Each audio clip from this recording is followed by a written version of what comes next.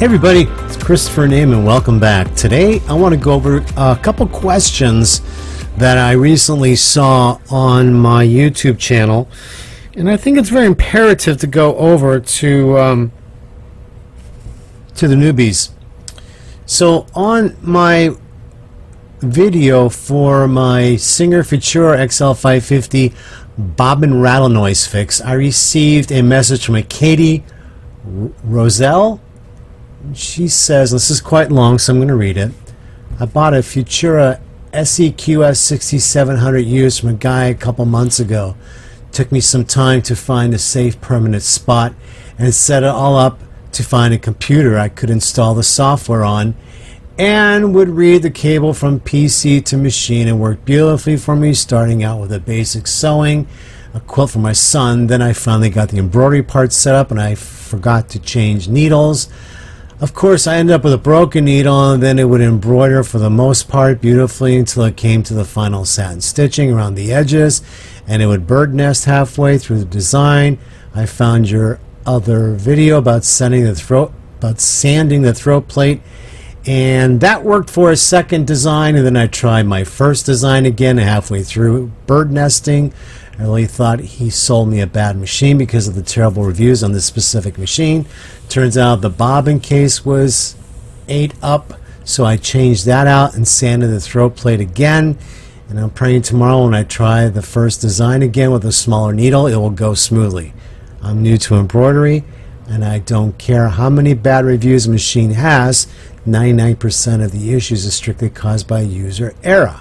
I had no clue it mattered that my presser foot was up while threading the machine, that a needle strike break could cause my throat plate to shear my thread, or the bobbin case had any bearing on my top thread. I feel like an idiot now because it was so close to literally cussing this poor innocent man out for something that was not his fault. I'm going to order a few more extra bobbin cases and the throat plate for my machine this week just to have on hand. Thank you so much for saving me major embarrassment and beyond frustration between your threading videos, the presser foot having to be up, sanding the throat plate and bobbin noise, and the most important thing, not to junk the machine and do process of elimination.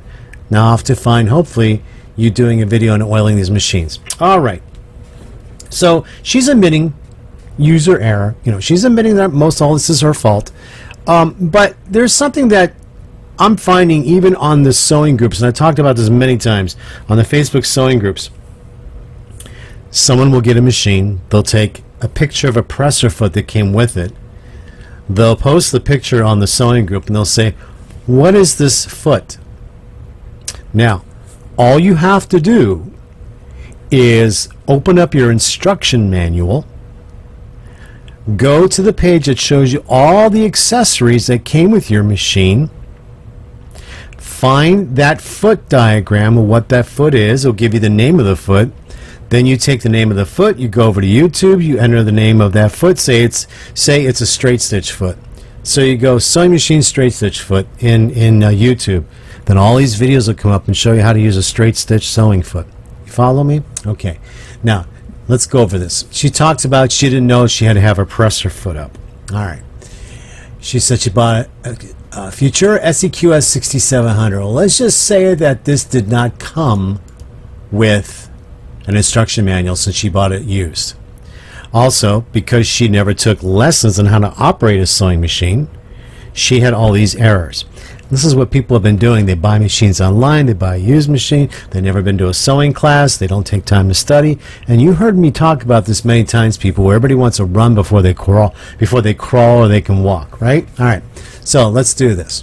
I'm going to go here, and I'm going to paste what I just did. Futura SEQS 6700 Sewing Machine Manual. Alright, so this is going to take me to right here. The SEQS 6700 Singer Futura support on the Singer website, and voila, I've got an instant instruction manual that I can download and save. So, let's go to the instructions here. Let's scroll down. Oh, before we scroll down, let's just look here in the instruction. Threading the top thread, which says it's on page 7. Okay, So we'll get to that in a minute. But let's go down here, and you see on this page, it tells you every part and what it's for, right? Every part and what it's for. And then it starts listing the accessories that come with the machine, right? And lo and behold, what do we have here? Diagrams of all the presser feet and accessories that come with the machine, and they're numbered, so you can go over here to see what they are. It tells you the name of the accessories that came with the machine, right? Look at number 22. What's 22? Embroidery presser foot. Number 23, embroidery software CD. You see what I'm saying? Here, over here, number 16. What is number 16? Number 16 is a buttonhole foot and underplate. So you see, guys, you know, many people never open an instruction manual, and I don't understand why. Why no one opens the instruction manual and starts page by page to read it, to learn, okay? Because most of the time, as we know, it's user error when they don't know what they're doing, and most of the times when machines break, it's because people don't know what they're doing and they break them. I have machines that I've owned since 1991, and I've still have them today. And for some of them just had some basic maintenance that needed to be taken care of, but I still have these machines, and they're all different brands, and they all still work for me. I've had friends that I taught in sewing that bought models that I own. They broke them within a year. They're slamming that presser foot down. They're yanking that fabric out of there. They have no patience. They have no patience. They destroy everything. Okay, so I'm going to scroll down here. Let's see here. We're going to look on that page number for threading the machine. What was that? That was page 7? Okay, so here's page 7. Threading the top thread. Here we go. Threading the top thread. A, raise the presser foot lifter. Always be sure to raise the presser foot lifter before threading the top thread. If the presser foot lifter is not raised, correct thread tension cannot be obtained. There it is, right there. Right here, my friends. That is the first thing about threading. So when you see these questions people are posting on Facebook sewing groups, this lady didn't know about her, that she had to raise the presser foot. So basically what she was admitting is that she never read her instruction manual. So the reason why I'm doing this video right now is because people are not reading. And listen, on some Facebook sewing groups, you've got moderators that will scold someone for telling someone to read their instruction manual. Why?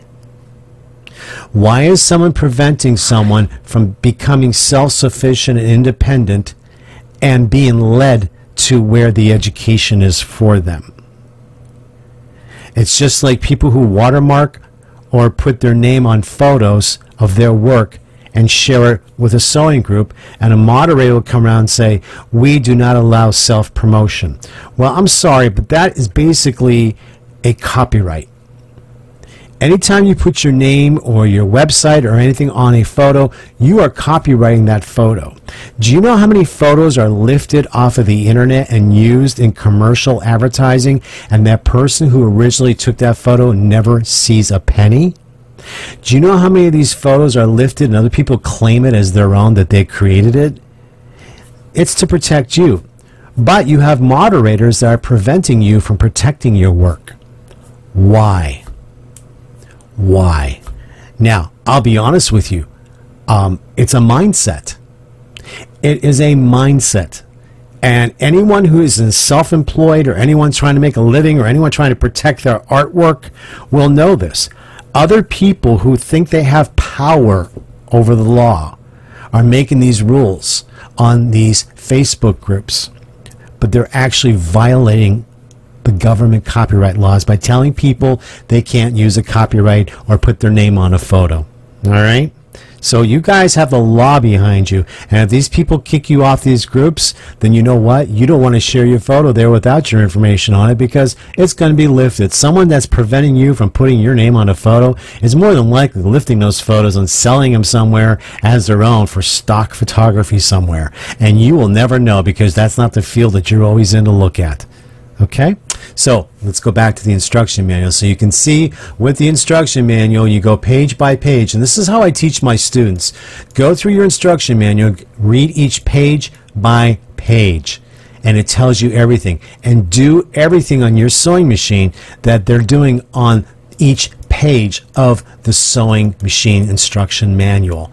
This will help you. Okay, and then if there's samples to be made, then do the samples. Follow the instruction manual. Pretend you're in college. Pretend you're in college, and this is your textbook that you have to work out of. Okay, because this is an advanced education for you beyond high school. All right. Get the instruction manual out. Look at, read everything here. It tells you about the twin needle.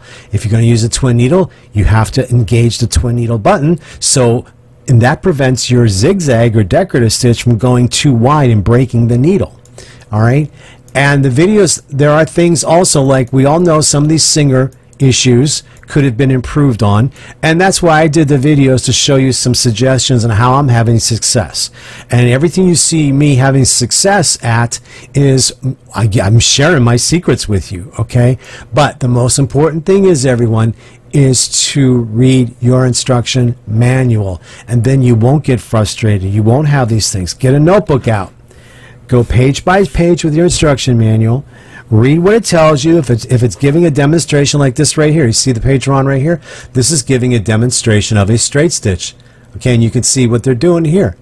They're doing an example of a straight stitch. And do what they're doing, and then make a sample, put it in your book. All that information there. They show you where a thread cutter is here, a manual thread cutter is. If your machine did not come with an automatic thread cutter, here they're installing a zipper. You know, people complain they have issues with zippers, and here they're giving you a sample in the book how to do zippers. But the most important thing, as this one woman said one time on one of the Facebook sewing groups, oh, well, my instruction manual didn't show diagrams of the accessories that came with it. And I asked her what her make and model was, and she gave it to me. I went right online and pulled up an instruction manual as easy as I did right here for you all, and there were all the diagrams that explained everything. So I don't know why people feel that they live in this make-believe world in their head that they think whatever they're going to say, people are going to believe them and not investigate it. You know, but then you always have the enablers that will come on and they'll copy page word for word from the instruction manual and post it on that Facebook group instead of saying to that person, hey, check your instruction manual out. I found that on page 7. Read page 7. You know what I'm saying? So I hope this gives you all a little tip of advice to help and understand and encourage other people where they can get the education from. All right? You take care, everybody, and I'll talk to you in my next video. Have a good night, good day, whatever time you're watching this video. Thank you. Love you all. Bye-bye.